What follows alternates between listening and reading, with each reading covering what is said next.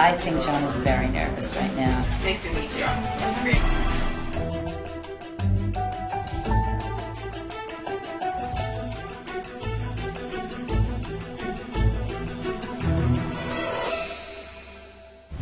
My last day after 16 years of service was July 29th. They did a reorganization and basically eliminated my position.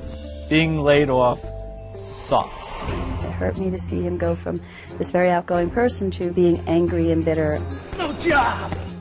I've applied for emergency services positions, call center positions, human resource positions. It's got to be 700-800 resumes he sent out, and we're not hearing anything. I'm very concerned about us financially getting back on our feet. Bills just keep piling up, and the money coming in is less and less and less and less. So it's been really, really hard on us. When I first met John, he was really angry about what happened to him. What has held you back as a job seeker is bitterness toward... No. Yes. No. I don't believe you. No. I have one goal, and my one goal is to help you get hired. We got to do it. We had to focus on 3 things. This is the resume that you gave me. His resume, It doesn't tell me anything about how qualified you are. his interviewing skills, I'm going to send you a list of the 20 most common interview questions. And I want you to wrap a great story into each of the answers. and his wardrobe. Look at that, baby!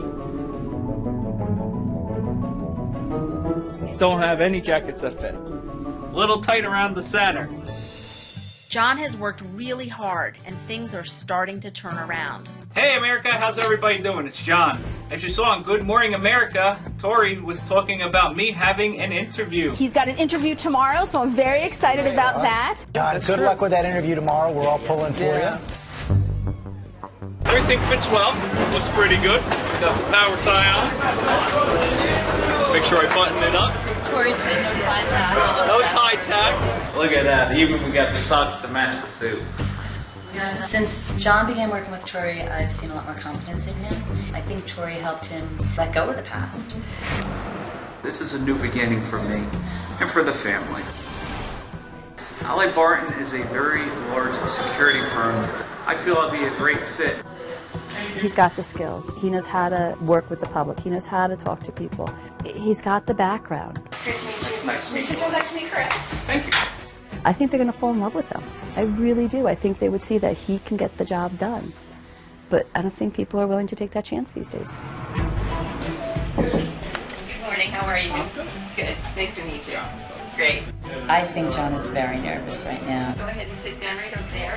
Thank you. If our financial situation doesn't improve, we could lose the house, and I would hate to lose it. Great. Most important, right?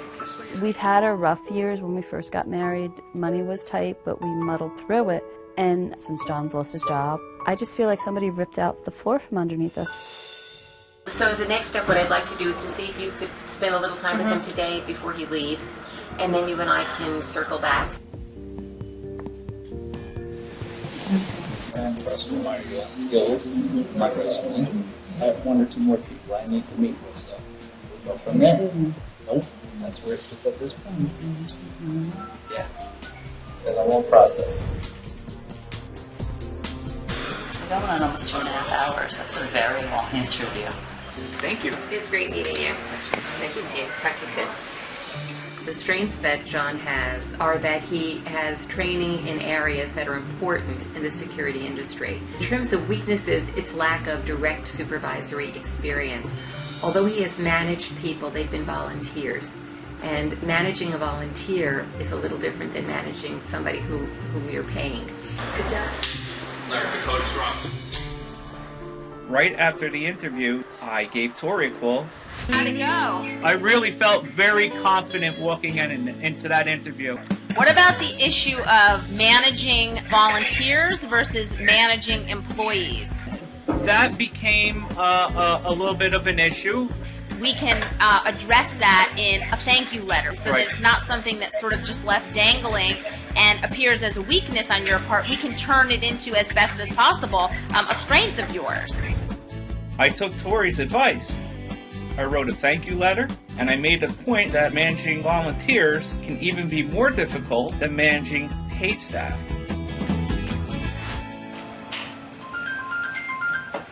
Hello? Hi,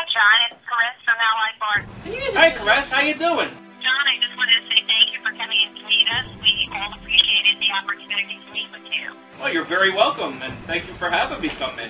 We had some concerns about the fact that you hadn't managed paid employees. But we all agree that with your experience, your energy, we think that you'll do a terrific job, and we're very excited to offer you an opportunity with us. Guess what? I now have the job.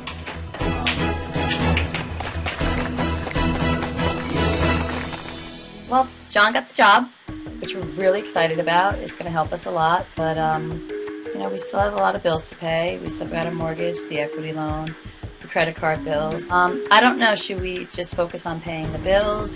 But then I'm afraid if he doesn't keep the job, then we don't have any more savings. I'm not quite sure what we should be doing right now. John, I'm so happy to see you. How Great are to see you too. I'm good. I've been offered the position at AlliedBarton for field inspector. So tell me what it feels like to have somebody say, we value your experience, we want you. Yeah, I'm a very happy person. Good.